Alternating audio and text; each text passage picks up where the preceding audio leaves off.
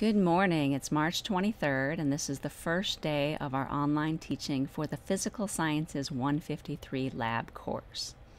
I've been posting a lot of information on Blackboard, and you really need to go there to see all the information, but I wanted to give a quick message here on YouTube as well.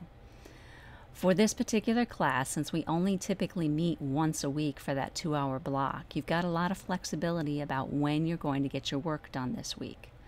But I strongly recommend you start early so that if you do have questions or if you have any technical problems, you can get the help you need before the work is due. And I've set the due date for this week's work as March 29th. The general topic for this week is lab number 7, which is the Sun-Earth-Moon system. You'll have to complete a lab report and a lab quiz. Again, the information for that is on Blackboard.